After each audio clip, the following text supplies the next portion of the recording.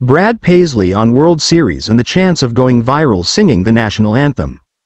Brad Paisley, the beloved country music star, is set to perform the national anthem at Dodger Stadium for Game 1 of the 2024 World Series, where the Los Angeles Dodgers face off against the New York Yankees. Paisley, known for his heartfelt music and patriotism, admitted he wasn't nervous about singing in front of thousands, though the idea of his performance going viral is on his mind.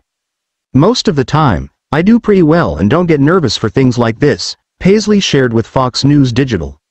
"I kind of just get into the moment. Right now, I feel fine. I'm just excited to do this."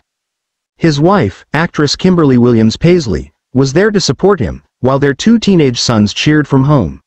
Brad noted how memorable this matchup was for baseball, especially with superstar sluggers Shohei Ohtani and Aaron Judge in the lineup. "This is like Kong vs. Godzilla," Paisley joked, excited about witnessing the intense showdown between the Dodgers and Yankees. As for the anthem, he hopes to deliver a respectful and unembellished rendition, capturing the spirit of unity as fans join in. With a proud grin, he added, "Everybody wants a good national anthem and a good game. I'm not alone out there in that sense."